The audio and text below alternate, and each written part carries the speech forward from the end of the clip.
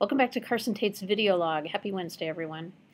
So the last couple of weeks I've been talking about my own book, Slingshot, my June release, mystery featuring bounty hunter Luca Bennett. Enough about me. Let's talk about some other Bold Strokes releases for June. Lots of great stuff for the lesfic lovers. Missing by P.J. Trebelhorn. We have Touch Me Gently, Dee Jackson Lee's second book in her Southern Goth series. Let's see, Once Upon a Twilight, Winter Pennington, and we have Dusty Queen of Hearts, Lee Lynch ebook re-release, and I think that's all the Les titles, but the book I really want to talk to you about today was written by a gent, and his name is Ken O'Neill, and I'm going to show you this book. Now, I think I'm going to show you. It's called The Marrying Kind, and I just want to really highly recommend this book. You know, President Obama came out for marriage equality, Joe Biden, Steny Hoyer, you know, his daughter,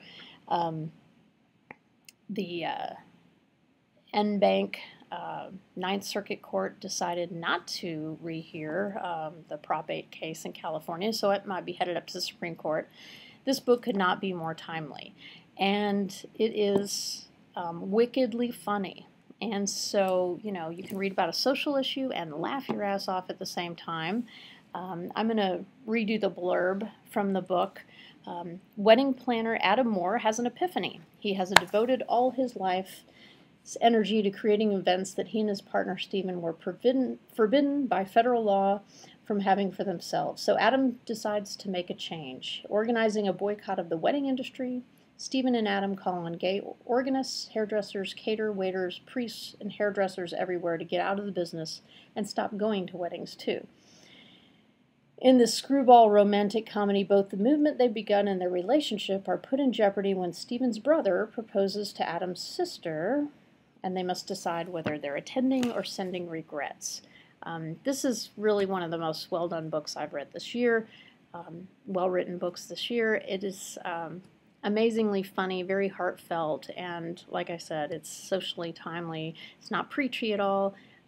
It's just a great book. You'll walk away feeling, you know, just warm fuzzies, and props to Ken. Excellent. I think this is his first novel, and it's amazing. So I encourage you to check out The Marrying Kind by Ken O'Neill. It's my top recommendation for a novel so far this year. So I'll be back next week, maybe talk about some of the other Bold Strokes titles that are out. There's some really good stuff. So I hope you have a pleasant week. This is Carson Tate's video log signing out.